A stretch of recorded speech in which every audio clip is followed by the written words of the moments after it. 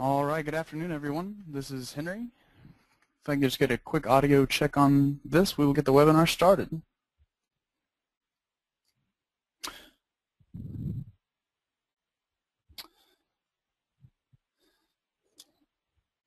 Excellent, thanks, guys. So it looks like audio is coming through clear. Hey, Jason, good to see you.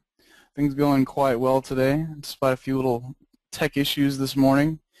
I'm getting all that fixed up, and we should be good to go this afternoon. So once again, this webinar is open to the public. So we had a couple little issues this morning with the sign-up stuff. I'll go ahead and get you guys the link. So if you want to try signing up again, if you weren't able to get that done this morning, I'm going to go ahead and send that link out one more time now. It will be up throughout the entire day. So, or not the entire day, but you can try it throughout the webinar today.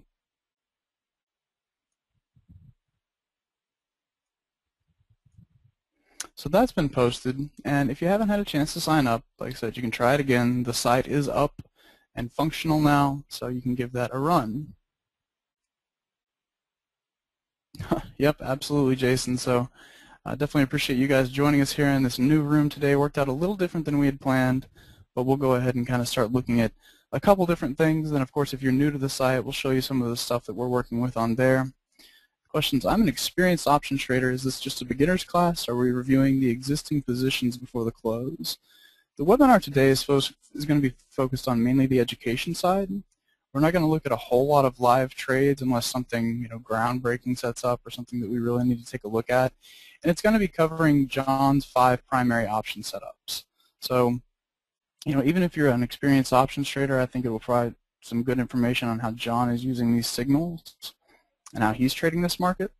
So I think at any level you'll find this to be an informative webinar. If you're having any issues downloading the software, you can send me an email, henry@simpleroptions.com, and I'll be happy to kind of help you download that or see what's going on with it. If you get any kind of a security warning or anything like that, I assure you the software is perfectly fine. It's just not verified through VeriSign, which is a big, long process to get some of that stuff to go away. Yeah, absolutely, Aaron. I'm pretty sure you've got my email address, so just send me over a message and I'll be happy to get you set up. If you lose audio in the webinar, you can check your GoToWebinar audio settings and just make sure it's set to use the correct audio output. You can also try exiting and re-entering the trade room.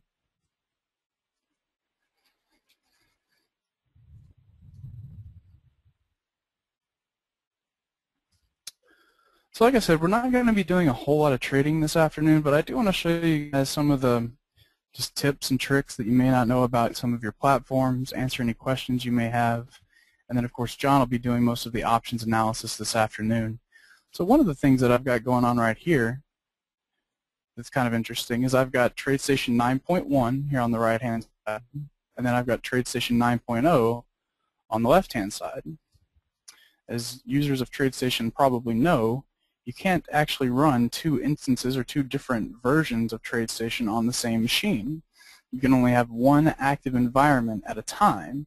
But when version 9.1 came out, I can't sacrifice potentially having problems with an upgrade. So what we do is you can put another installation into a virtual machine. Virtual machines, like if you're on a Mac and you want to run Windows, that's one of the most common questions we get, people considering buying a Mac, but then worry about all the trading applications not being able to work. It's essentially the same thing. So you just create this virtual environment, and you can see that I've got a start menu down here, and this is basically just like having a computer inside a computer. So now I've got version 9.0 that I can work with as my primary platform, the one that's been stable for months that I can keep using, and then version 9.1 to test out some of the new features, and see if that's going to work out for me. Something else that you may want to note, if you are a TradeStation user and you have upgraded to version 9.1, one of the biggest enhancements that they brought with the platform was the ability to use multiple cores. So that's some of the technology that's becoming, very prevalent. Any PC that you go out and buy today is going to have multiple cores, so TradeStation can now take advantage of that. 9.1 is the first version to include that. By default, that option is not selected.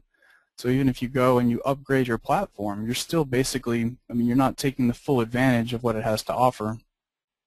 So I showed this in one of the simpler options videos last night, but if you just come down and right-click on your task, or fire up your task manager from your start menu here, if you see that you've got multiple CPU cores here, that lets you know that your PC has multiple cores and will take advantage of this new functionality in TradeStation. If you only see one, make sure that in CPU history, you've got selected to show one graph per CPU. That's a quick way to check. And then what you want to do is make sure you have an active chart selected, come to View, and then Chart Analysis Preferences, and then just make sure you're enabling the use of multiple CPU cores. So then your easy language strategies, the indicators you have on the charts will run smoother, and then it's also designed to handle a heavy influx of market activity better. So when all that data hits your platform, when the market really gets moving, that will help it handle it better.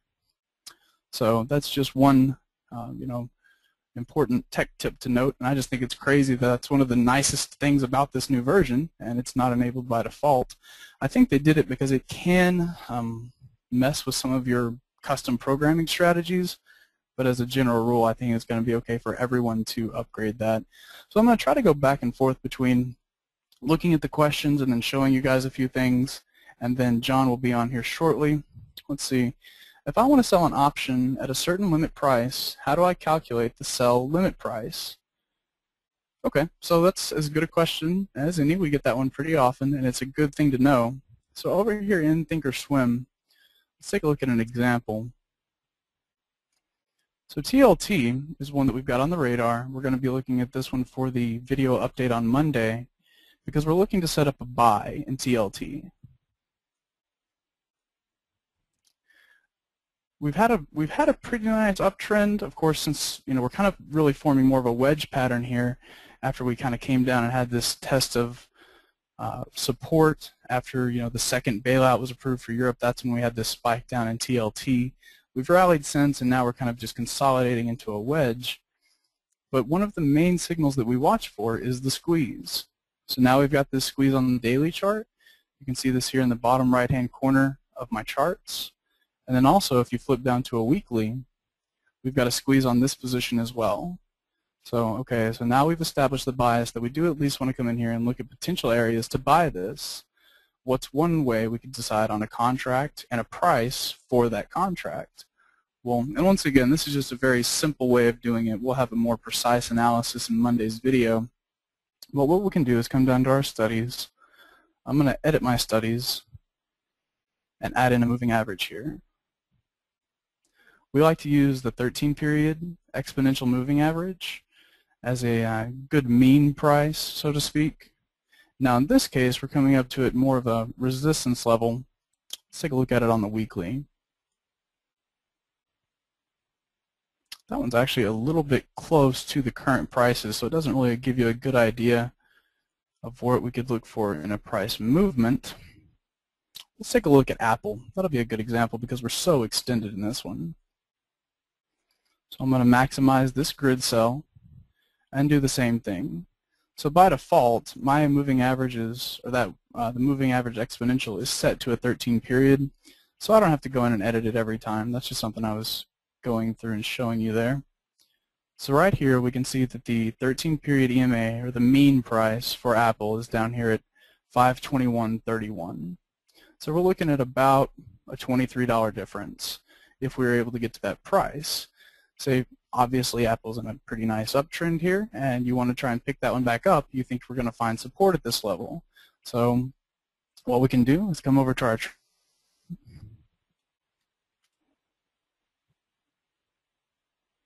make sure we've got the right ticker in place. So we'll up there, and let's take a look at the March series.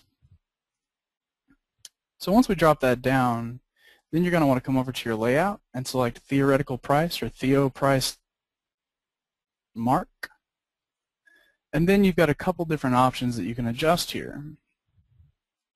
The way we look at this for the portfolio, and when you see prices listed in the portfolio, we always calculate it off the next day. Of course, with tomorrow being Saturday, the market isn't open, so we would go over into Monday. say, okay, what are, because you've got to take into account for theta decay. So those options will erode over the weekend. So we'll put in the 5th. So now we've got our date set correctly. And now we come in and we adjust the stock price.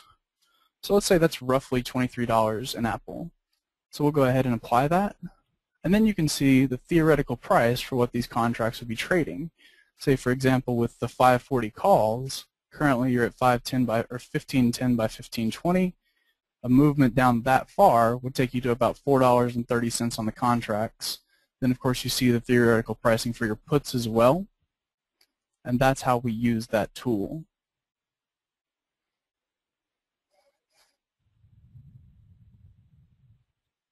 Hey, Bill. Good to see you. Glad you could join us this afternoon.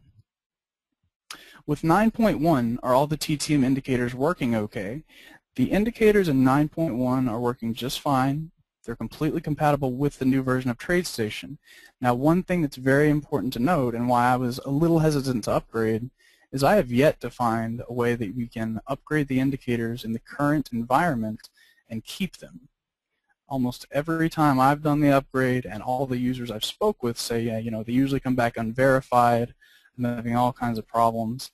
Typically, you can upgrade within a build to a build and keep them, but anytime you go from something like 9.0 to 9.1 or 8.9 to 9.0, those bigger moves, you want to make sure that you've got your installer packages from the initial email that we sent you handy, because if they don't end up working, then you can just run a reinstall, and then those indicators will work.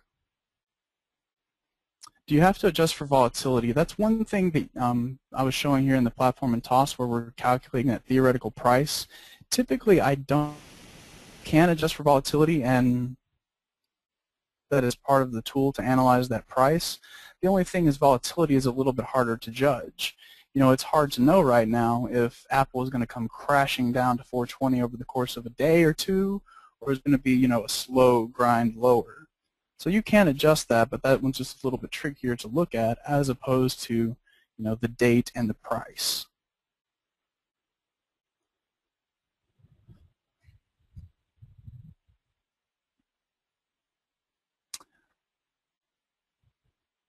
Hi Frank, glad to see you. The slides from this morning's presentation will be made available. We're in the process of getting those posted up now that the sites come back up and everything. So once that's done and John's doing the broadcast, I'll get that solidified, and then I can come back in here and show you guys where it's at. Can you give me some information about trading from Thinkorswim? Sure, Andre. And one of the other things as options traders, a question that we get a lot is how can I look at something in a ladder or a matrix for these options trades? If you're trading options or whatever the case may be, it's just a nice way to look at it. And let's take the spiders, for example, and we'll take a look at how this works on both platforms. So say, for example, I see that the spiders are breaking down pretty nice today, and I'm going to the day trade that I can take into the close. I'm going to maximize this version 9.0 so you can get a nice full screen there. Then I'm going to right-click on the chart and come down to Create an Option Station Analysis, and it'll use the symbol that you're currently on. So we're on the spiders, so it's going to create an Option Station Analysis for the spiders. Now we want to look at the stock, so we'll go ahead and select that and hit OK.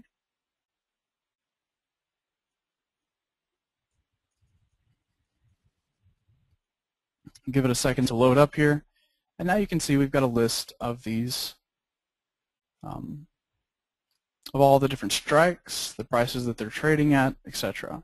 Now we wouldn't want to look at the options contracts that expire today, but if you want to trade the weekly, trade the ones that were just listed yesterday that will be expiring next Friday. Let's say, for example, we're bearish on the markets, things are kind of breaking down, so we're going to look on the put side. If we use something that was deep in the money, we're looking at about a delta of, let's say, 78 here, would take us to the 139 puts. I can then come over here and right-click on this.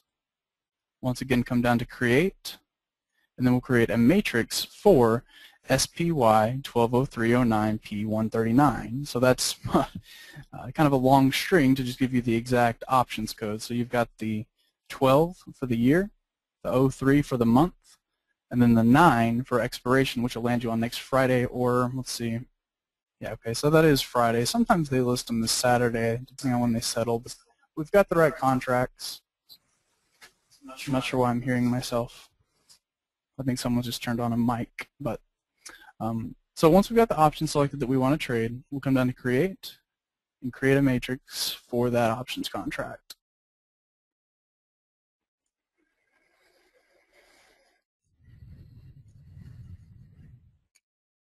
So now you've got a ladder where you've got the bid and the ask, where it's much easier to trade these contracts. It's easier to get in and out, and if you're using them on a shorter term time frame, it's a great way to look at it. Now, that's how you do that in TradeStation. Now, how are we going to do this in Thinkorswim? It's actually pretty easy in both platforms, and if we bring over Thinkorswim, we're kind of looking at the same thing. So of course the options chain is a little easier to get to. All you have to do is type in the ticker here in your trade tab and make sure that the options drop down is expanded so you can see all your different strikes.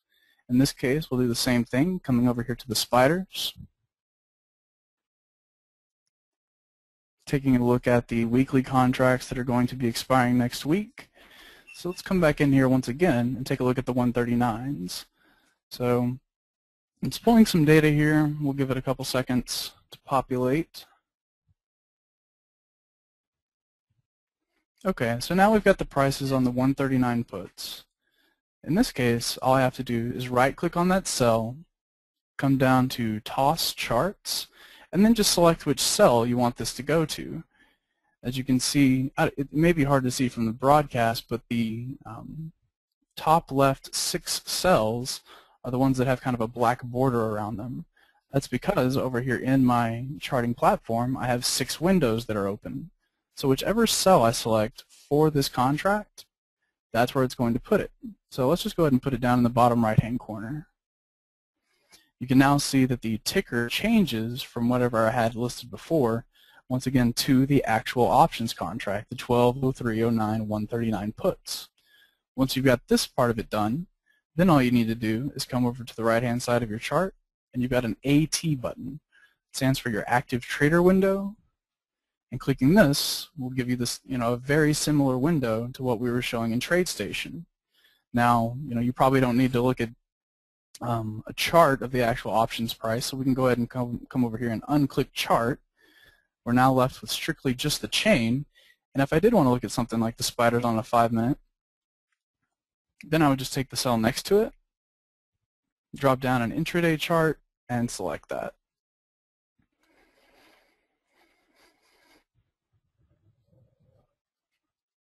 So just a few clicks, and now you've got something where you can easily come in here and buy and sell, and a chart where you can chart your patterns.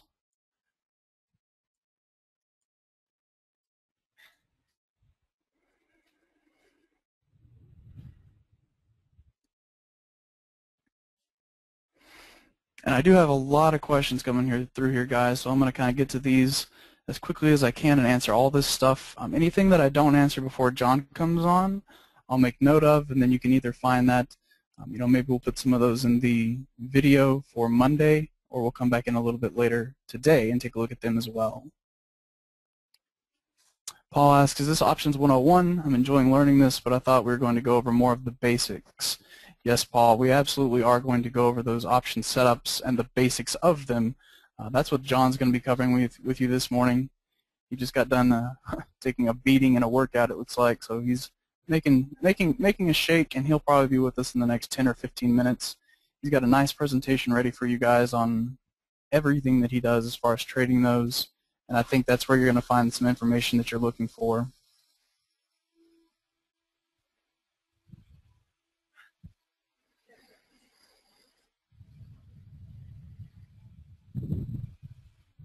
Okay, so John Lewis, you raise a very good point, and you noted there, P&L does not update in TOS, and there are a lot of things that do not work for the active trader in Thinkorswim. That's a good point, and still, this area up here does not populate. However, one thing that's nice to know, and actually a user of our chat forum pointed this out to me, is if you come over here on the volume section of this, you can click this and then go to Customize. When you select that, you've got several different fields that by default are not in the ladder of thinkorswim. So having P&L open is one of the most important things, especially if you're day trading. Well, I wouldn't say it's the most important thing. You can kind of get sidetracked by it, but if you want to look at it, it's nice to know what kind of movement you're getting. So all you have to do is come over here, click P&L open, add the item, and hit OK. Now you can see I've got a new column here on the right-hand side. So while it doesn't populate here in this top area, it is going to be shown in the ladder. So not perfect, but a workaround, and it helped. So yes, Troy, we are recording this webinar. So everything that I've shown you this fall we'll be able to review. And then, of course, John's slide presentation will also be able to review. And we'll get that posted up just as soon as possible. You should be able to review it over the weekend. Sure, John. And like I said, I ran into that exact same problem. And it's crazy because I talked to thinkorswim support on 2 separate occasions about that, and they didn't even tell me that. I found that from another user. That's one of the things that I like the most about our chat room is it's a completely user interactive environment. You know, it's not just one moderator in there all day. You know, I'll usually take a look at the charts at the open. Carolyn will come in a little bit later in the day and show what she's looking at, but we don't moderate all day. While we're not in there, you can communicate with other traders, and you know, we share a lot of good information. I've learned a lot from everyone in there. You know, TOS is a massive platform, and all of us working together figured out a lot of handy things about it.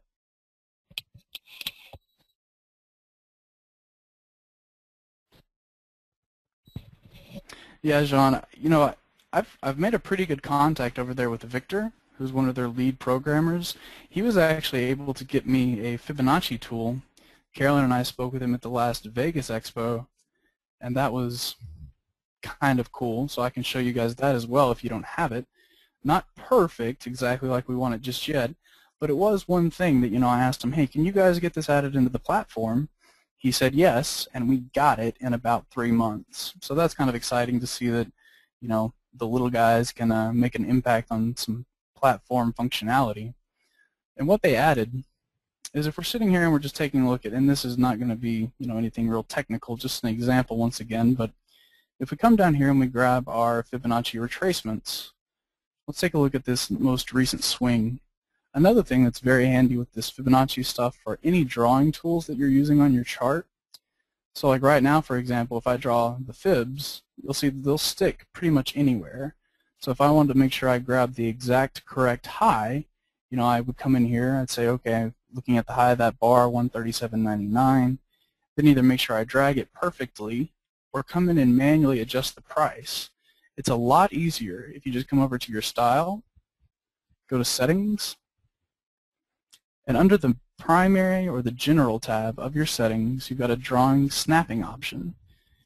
Make sure OHLC is selected, hit apply and OK, and then this tool will actually snap to the tops and bottoms of your charts. You can see when you get close to one of the bars, they snap into place, and then for the fib work, you're going to have correct high and low of that bar. So that makes it much, especially if you're doing a lot of these, to be able to just come in and quickly grab those highs and lows. So now that we've got the retracement drawn, let's say for whatever reason, okay, we've got a pretty good idea of where the 50% retracement would be because we've got the 382 and the 618. Let's go ahead and get rid of that 50. Well, now you can just come in here and right-click, hide curve. In this case, we're on the 50%. That will vary depending on which retracement you're hiding. So we'll just hide that one. And that's one way that you can kind of clean up your charts. And what we look for in these setups, and you guys are going to see this if you're in the room, is clustering of zones. So you would take the same tool. We still got our Fibonacci retracement tool selected. And if we're looking at a couple different swings,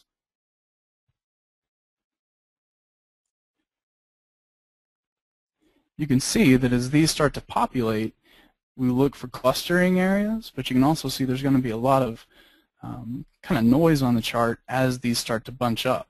So what we'll do is, you know, you've got all these on there, and then if we kind of kept rallying and took out the 382, well, then you just come in and hide that curve,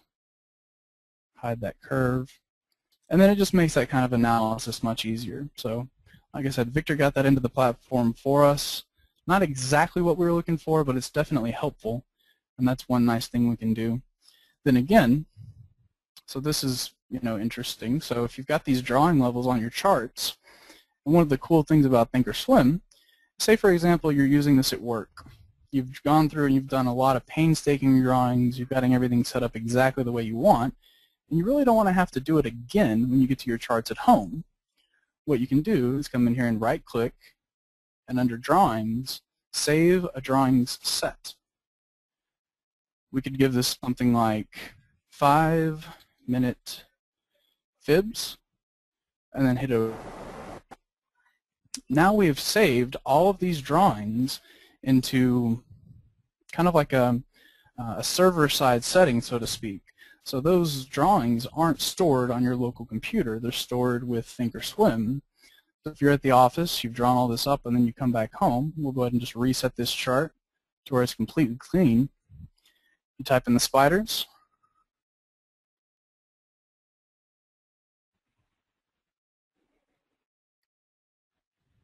We pull so much data in this office. It's crazy. Like John, I think Carolyn was saying earlier, we need to have an internet connection for each of us. But all right, finally got some data here on the spiders. So what I can do is now right-click, go down to Drawings, and load a drawings set. You can see now I've got the 5-minute fibs, which is just the name that I had given those drawings. And when I click that, they're all applied on the chart exactly as I left them before. Now, of course, they're bunched up because we're on a daily. That's why anytime I save a drawing set, I like to also save the name with the time frame. Since I saved the 5-minute, I know that I need to drop that down to a 5-minute for it to make sense. All your drawings are preserved exactly as they were. Yeah, Jess. So that worked out perfect, and hopefully that answered your question. So that's kind of a useful feature of the platform.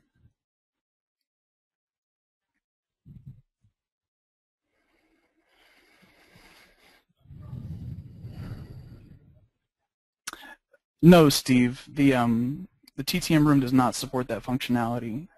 Our room is the only one right now that has the user interaction. Yeah, Don, I'm glad you found that helpful. Like I said, when Brian showed it to me. So kind of a cool way to use it, and because I found all the time, I put all this work into these drawings. I'm at the house, and then you have to do it again. It really takes up a lot of time, but just having that done, and that goes for anything. So any drawing levels you put on this, you can take a look at. So look how easy it is to switch between something like this on the 5-minute chart. Got all of my fibs drawn over to weekly resistance. So now you saw that I had a different drawing set on that chart, or a different drawing set that was saved. So I'm just going to go to Drawings. I'm going to go ahead and delete all drawings. Those are cleared off the chart. I'm going to switch over to a weekly. I'm going to go back to my other drawing set and load up weekly resistance. And then I've got these key levels here that we've noted already ready to go.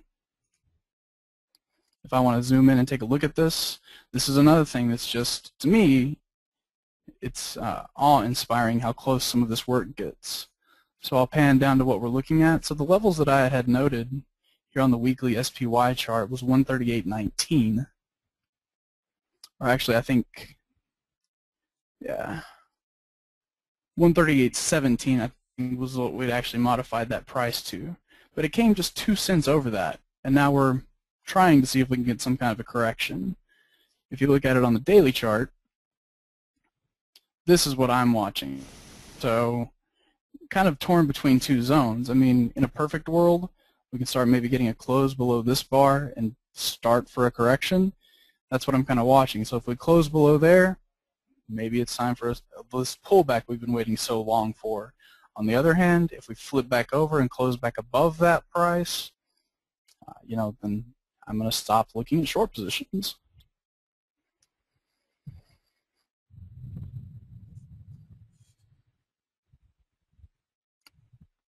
Okay, I'm brand new, just trying to learn, and I have Thinkorswim. Do I also need TradeStation? No, Jackie. And actually, if you're brand new to options and you already have Thinkorswim, I would advise you to not open a TradeStation account. You know, this one platform is very powerful. It's got everything that you need to trade options. You've got 5 of our primary studies already built into the platform. And, you know, you're going to have your plenty to learn just from Thinkorswim. If you also open a TradeStation account, then you're going to be looking at additional data feeds and a whole nother platform to learn. You know, that's one of the most common questions that or not common questions, but people are making these transitions from one platform to another, and you're having to relearn the way you do everything. Just like when we looked at that particular spider put contract, you know, you can do what you want to do in both platforms, but there's a completely different set of instructions to get there. So if you've got TOS, stick with that, learn that, and I think that'll put you ahead in the game.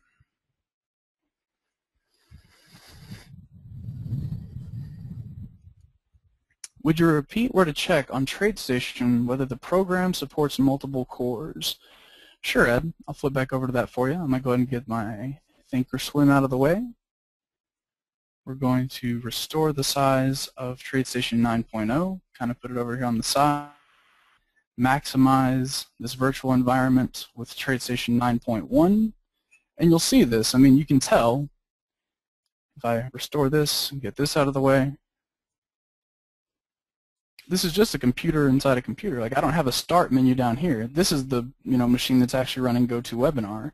This is just a program, and you can see that there in the Parallels desktop. I can check out the performance of this virtual environment. I can look at a summary of it. So these are all the resources that I've allocated from my primary machine to share with it. So that's how that works.